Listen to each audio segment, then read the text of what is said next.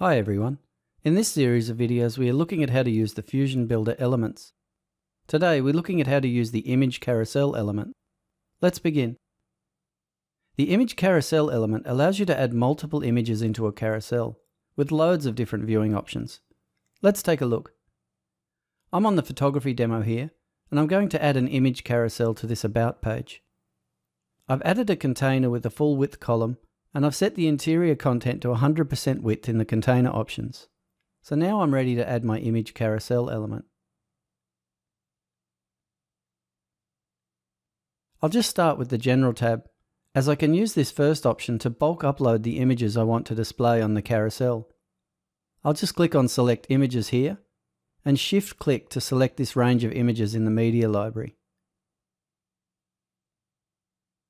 Okay, so the images are loaded and we can now start to customize the carousel.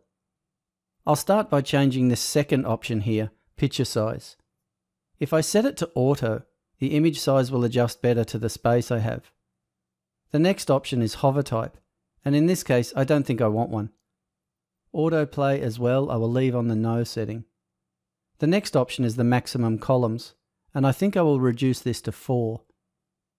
Again, this gives the images a chance to be a bit bigger.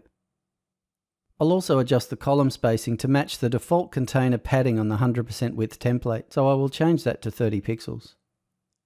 The next option, called Scroll Items, is how many images the carousel will scroll when using the navigation. I think I'll set this to 2, so it just scrolls 2 images at a time. I'll leave the navigation set to Yes, as I left Auto Scroll off, and I'm going to turn this border off as well.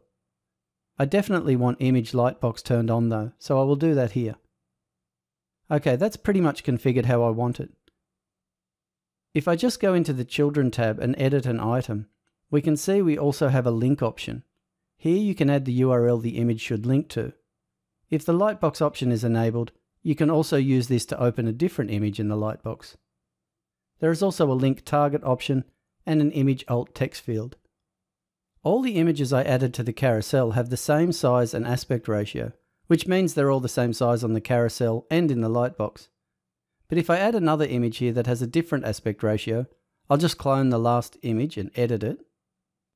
And now I'll just navigate back to that image. We can see that because we have the auto setting selected in the General tab, the image displays in its native aspect ratio rather than a fixed ratio. So a little tip for image carousels is to ensure all the images are the same size. I'll just right-click and delete that image from the carousel. If I wanted to, I could also rearrange the order of these images here in the Children tab by dragging the images around, but I'm happy with the order they have.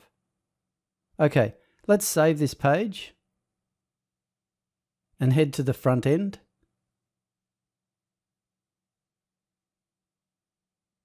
And scroll down to see our carousel. We can scroll through the images, and we can see they're scrolling 2 at a time, and if we click on them, they open in full size in the Lightbox. The Image Carousel element is also used at the bottom of this page to show client logos.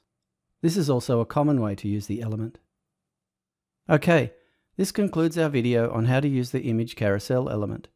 Make sure you subscribe to our YouTube channel to keep up with all the latest videos, and if you have any questions or need assistance, please create a support ticket and our team will gladly assist you. As always, we want to thank you for choosing Avada.